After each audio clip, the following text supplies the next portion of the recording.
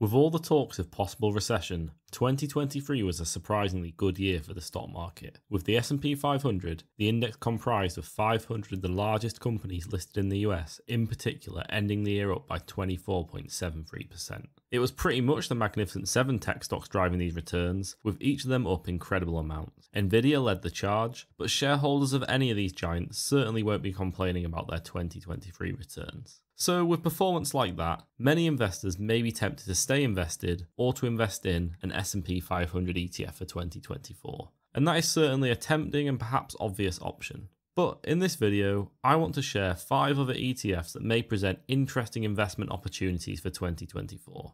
I do think that between these ETFs, there should be something of interest for everyone, no matter what your investing style or current worldview is. Before going through these 5 options though, I'll start off by looking at the current S&P 500 valuation, as it is important to be aware of the reason as to why some investors are looking for alternative options, regardless of whether you agree with them or not. As always, remember these videos are not financial advice or recommendation to invest in any ETF featured. I'm simply giving a run through of some options available. Past performance does not guarantee future results, and when investing, your capital is at risk. So firstly, to take a look at the current valuation of the S&P 500, I'll look at the forward price to earnings ratio. Forward price to earnings is simply the share price divided by forecast earnings per share. This is considered by most a better figure to look at than trailing price to earnings because it is forward looking and goes off expectations of what companies will earn. The higher the forward PE ratio, the more expensive a company or index is considered. This chart from Yardeni Research is useful because it allows us to see where the forward PE ratio sits in relation to its historic mean. So the S&P 500 is ending the year with a forward PE of 19.6, and we can see that does look pretty expensive in comparison to its 20-year history. We can discount the 2020 to 2021 period when valuations went crazy, because that was due to some very unusual circumstances and lots of free money going around, so that isn't very typical. It looks like the historic 20-year mean is somewhere between 14 and 16. So yes, at 19.6, the S&P 500 certainly does look expensive from a forward price to earnings perspective. There's no rule saying that it can't get more expensive though, and it's also possible that the forward PE ratio reverts to mean without a drop in share prices because earnings are higher than expected, although I'm not sure how likely that is. Anyway, I'm certainly not going to go as far as predicting that the S&P 500 will be a bad investment for 2024, but it is this forward PE ratio that people are referring to when they say that the S&P 500 looks overvalued. It's also worth pointing out that much, if not all of this overvaluation, is tied to the high forward PE ratios of the tech giants. I'll put them on screen now, and you'll clearly see that all of them have forward price to earnings above the S&P 500 valuation as a whole, with Tesla trading way above at a forward PE of 70.92. Together, these companies make up nearly 30% of the S&P 500, so it is clear to me that they're pushing the overall valuation of the index up and potentially masking some other value opportunities among large cap US stocks. It's clearly not as simple as all US stocks are expensive, and this leads me nicely on to the first ETF to consider for 2024. The iShares MSCI USA Value ETF with the ticker IUVF. This ETF has an expense ratio of 0.2% and tracks US value shares via the MSCI USA Enhanced Value Index. So, to get an idea of what kind of stocks it includes, let's take a brief look at the index fact sheet. We can see it contains large and mid-cap US stocks, but includes and weights them based on price to book value, price to forward earnings, and enterprise value to cash flow from operations. So basically, what an ETF tracking this index allows us to do is invest in US equities in each sector proportionately, whilst also avoiding those that are looking expensive. Scrolling down to the performance stats, yes, it has underperformed the standard MSCI USA in recent years, which for the purpose of this video can be considered almost equal to the S&P 500, but you can see that annually the Enhanced Value Index has years of significant outperformance, such as in 2009, 2013, 2014 and 2016. With the S&P 500 looking expensive, could 2024 be a year of outperformance for US value stocks? It's impossible to know for sure, but an ETF tracking this index is certainly worth looking into if you are concerned about US stock valuations. Let's now switch to the ETF page to see how the holdings currently break down. And firstly, looking at the sector breakdown, it retains sector neutrality, so this is broadly similar to an S&P 500 ETF with tech having the largest weighting, followed by financials, healthcare and consumer discretionary. However, where the difference is very clear is when we switch to looking at the top 10. You'll see there's not a single Magnificent 7 member in sight, with 2 different tech companies actually having the highest weightings, Intel and Cisco. Whilst you probably will still recognise most of these names, it's certainly very different to what we're used to seeing in US ETFs. Lastly, it's worth noting that this ETF has shown some signs of life recently, and did actually outperform the S&P 500 in December. This was in response to news that the Federal Reserve may cut rates sooner than expected. If there continues to be good news surrounding interest rates, perhaps this ETF has much further to climb. Overall, for those who are bullish on the US but worried about the valuation of big tech, I do think IUVF is worth looking into for 2024. The mention of possible US interest rate cuts is very relevant to the next ETF I'll look at. It's another US ETF that investors will benefit from investing in if rate cuts go ahead in 2024. It's the iShares S&P Small Cap 600 with the ticker ISP6. It has an expense ratio of 0.4% and it's a distributing ETF, meaning it pays out dividends. The difference with this ETF compared to the last is that this one grants exposure to small cap companies via tracking the S&P 600 Small Cap Index. Small caps are very responsive to interest rate news, due to high rates impacting them proportionately more than large cap companies. This responsiveness was seen in December when ISP6 saw gains of 9.53% compared to only 4.22% for S&P 500 tracking ETF VUSA. So if you're dovish on US interest rates in 2024, US small caps are certainly worth looking into. There are a couple of ways of investing in US small caps, but the reason I prefer the S&P 600 over the Russell 2000 is because of the profitability filter that the S&P 600 applies. This means you avoid some of the potential junk small cap stocks in the Russell 2000, and what's more, the data is clear that the S&P 600 does tend to outperform the Russell 2000 more often than not. Alongside the responsiveness of small cap stocks to rate cuts, another reason why the S&P 600 presents an interesting opportunity for 2024 is because, unlike the S&P 500, it currently looks very cheap and has a forward price to earnings way below its historic mean. This is shown on another chart by Yardeni Research, and whilst it has gone up a fair amount since the good news in December, it clearly still has an attractive valuation. It's worth pointing out that these valuations are more often than not the other way around. The S&P 600 tends to have a more expensive valuation than the S&P 500. So if you do like the idea of reversion to mean, and you think interest rate cuts will go ahead in 2024, an S&P 600 ETF is certainly one to look further into. That's the investment case for the S&P 600, but I'll now quickly put on screen how it breaks down. Due to these companies being small, it's very unlikely you'll have heard of them, so there's not much to discuss here.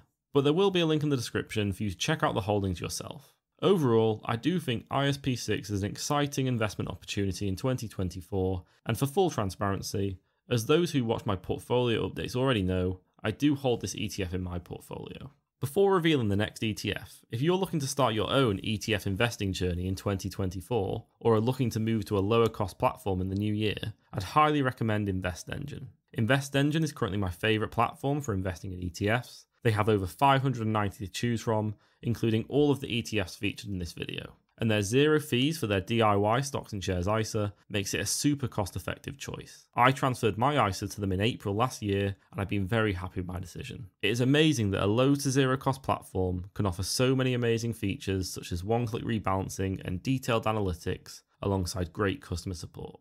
If you like the sound of InvestEngine, you can get a welcome bonus of up to £50 when you sign up via the link in my description and invest £100 of your own money. A big thank you to anyone who does use that link, and as always, remember when investing, your capital is at risk. I've gone through 2 alternative USA ETFs so far, but I'm now going to cross the pond and look at what the UK stock market has to offer. Over the past 5 years, the UK stock market has not really had much going for it, and the FTSE 350 of large and mid-cap UK stocks has only increased by 12.96%. This does not include the good dividend payments that UK stocks offer, but even so, the total return for UK stocks has been very underwhelming. However, could 2024 be the year that UK stocks finally offer some decent returns? Well, as we've looked at valuations for US stocks, I'll now show how UK stocks are looking. And using this chart that shows the forward PE ratio for MSCI UK, an index that tracks the performance of large and mid-cap UK stocks, we can see that the forward PE, as of the end of 2023, was only 10.8. That is of course much lower than the S&P 500 and even the S&P 600, but you can't really compare valuations of UK stocks to US stocks, as there are so many other differences to consider there. What we can do though is look at how UK stocks sit in relation to their own historic mean, and by doing that, it is clear that they are looking very cheap. The last time valuations were this low was during that initial COVID dip in 2020, and before that, they haven't been this cheap since 2013. We do have to remember that stocks are cheap for a reason though, And in the case of the UK, it's mainly due to a lot of pessimism about the state of the economy and investors seeing better opportunities elsewhere. However, although far from being a conclusive sign of a turnaround, the UK has also had some better than expected inflation data in recent months, and like in the US, if good news surrounding inflation and implied interest rates continues, it could mean that we see a resurgence in cheap UK stocks with a lot of room to grow. The problem with investing in the UK through a standard market cap weighted ETF like a FTSE 100 tracker though, is that there are a lot of low growth mature companies included that are cheap for a reason and can very well remain cheap for a long time. Some constituents are unlikely to offer investors much return at all and may possibly represent a value trap. British American Tobacco, for example, is one of the largest constituents in the FTSE 100 and has looked cheap from a PE ratio perspective for a very long time now. But due to operating in a declining industry, the share price just keeps on falling. It's the perfect example of a mature UK company that has a low 4 PE ratio for a reason. Due to this problem with market cap weighted UK ETFs, if I wanted to benefit from the cheap valuation of UK stocks at the moment, I'd go for the newly launched WisdomTree UK Quality Dividend Growth ETF with the ticker UGRW.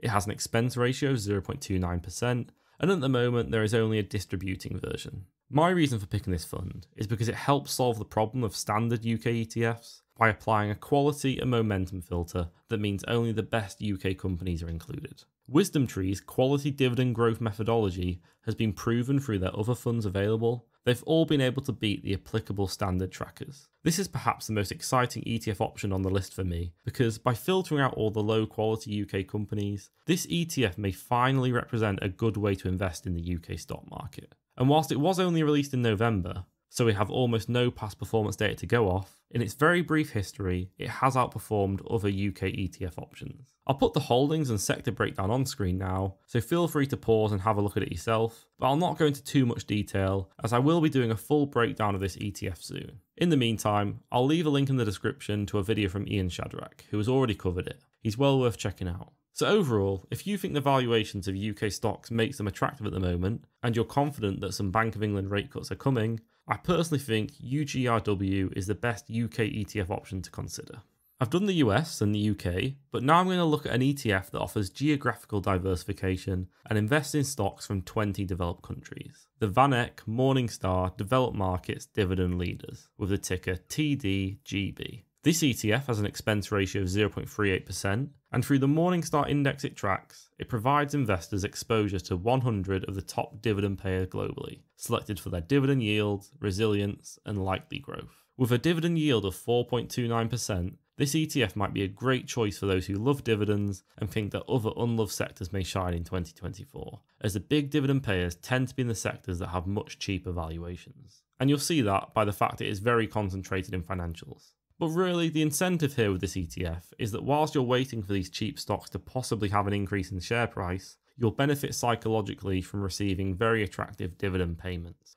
Looking at the fundamentals of the ETF to show what I mean about these dividend stocks being cheap, we can see that it has a very cheap trailing price to earnings ratio of only 8.88 and a price to book of 1.14. For reference, a standard developed markets ETF has around double these valuation figures. Moving on to the country weightings, we can see it is much more spread out geographically, with the US massively underweight at only 23% of the fund, and there's significant overweight given to a number of countries here. So another potential reason to consider this ETF for 2024 is if you're wanting global exposure, but not wanting to give too much weight to the US. Here's the top 10 holdings on screen now, and feel free to pause. But what I really want to show with this ETF is the great total returns that can be offered by investing in well-selected companies with significant dividends. To do this, I'll show the performance chart on just ETF. We can see that without dividends, over the past 5 years, the return of the fund has only been around 38%.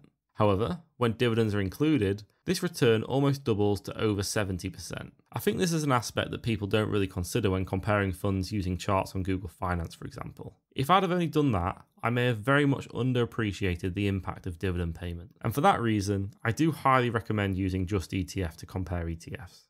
Anyway, overall, I hope that performance chart shows that not all dividend ETFs offer terrible total returns. And I think TDGB could represent a great choice for those who want to invest in cheaply valued global stocks, love dividends, and are seeking diversification away from big US tech stocks in 2024.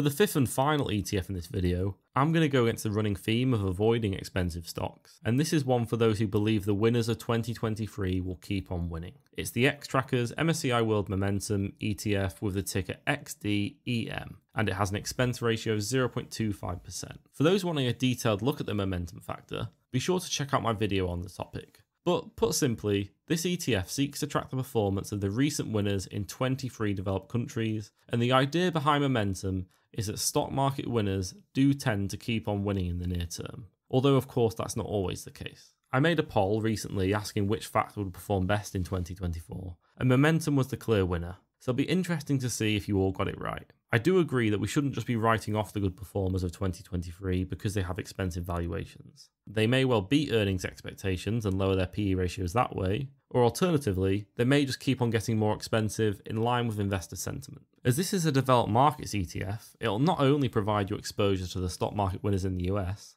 but also many other developed countries. And you can see this in the country breakdown with around 52% in the US, but then the other half of the funds split between a number of countries. Looking at the top 10, you'll see a number of those big tech companies such as Nvidia, Meta, and Amazon. But you can also see winners in other sectors, as well as the best performers from European countries and Japan. Unlike the other ETFs in this video, it's certainly not one for those who worry too much about valuations, as you can see on the index fact sheet. So if you're bullish about the winners of 2023, but want a more global exposure rather than just S&P 500 companies, this ETF may well be for you. I do hold it in my own portfolio at a 15% allocation, as I like to give myself more of a multi-factor approach to investing. So that's 5 ETFs to consider for 2024. There's a good mix, and whilst there's no way of knowing for sure if they'll be winners, I can see a good investment case being made for all of them. And before I wrap up, it's worth reiterating that this is not a recommendation to invest in any of the options featured, but it should hopefully give you some ideas to look further into. Many people may choose to remain fully invested in either an S&P 500 or standard global market tracking ETF. However, if any of the ETFs have interested you, be sure to let me know in the comments below. What do you think? Have I missed out any other exciting opportunities? That is it for this one. If you like learning about little discussed exciting ETF options, you might want to check out these videos on screen now. I've also recently launched an ETF cheat sheet that allows you to compare the best ETFs available for UK investors. To gain your access, all you need to do is sign up to my newsletter by the link in the description. I'm excited to hear your thoughts on that, but for now, as always, thank you for watching.